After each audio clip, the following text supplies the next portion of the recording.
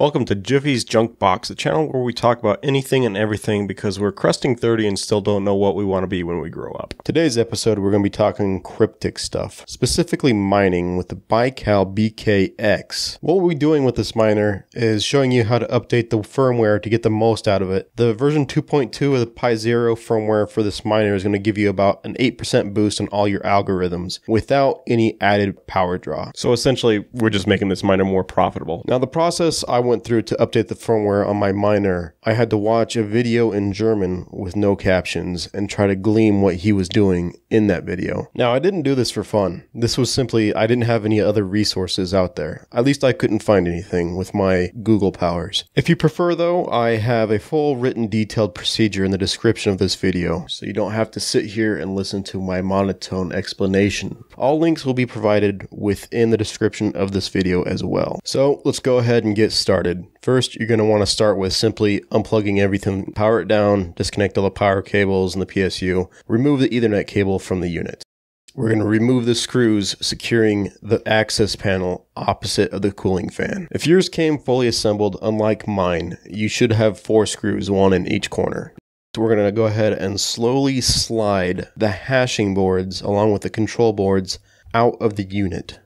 Now, the smaller board on top with the Ethernet and the USB port is where the SD card sits. You want to gently remove this, gently, because the pins can be bent. Once removed, go ahead and remove the SD card. Next is all the computer stuff. As for hardware, all you're going to need is an SD card reader. Now, the SD card that you're using, hopefully the one that you have in the unit is 8 gigs or more. But if it's not, get one that's 8 gigs. Next, the required software to write the firmware onto the SD card. So you're going to want a specific SD card formatter because the OEM software on your computer, simply right-clicking on the drive and clicking format, isn't going to be good enough to get all the information off that SD card. For some reason, it could leave partitions and cause an error when you're writing the firmware onto the SD card. Next, we need the software to write the file onto the SD card. Windows 32 Disk Imager will work fine.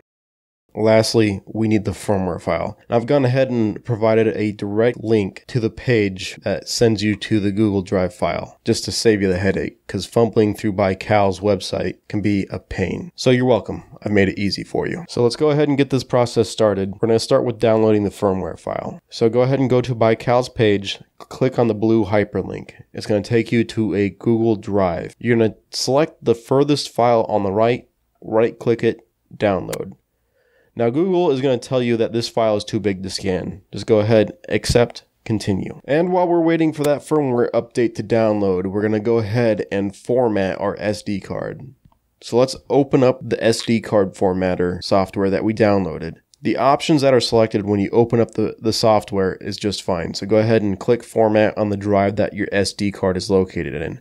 For me, it's drive E. Next, when that's done, go ahead and open up the software that we're going to use to image that firmware onto our SD card. So by now, the firmware should be done downloading. And I would save that to a place that's easy to locate, such as desktop. So now we're going to open up Windows 32 Disk Imager. We're going to select our file to be written, and then we're going to select the drive that our SD card is located on. Once again, mine's on E. And then we're going to click Write. This should take about 3 to 5 minutes.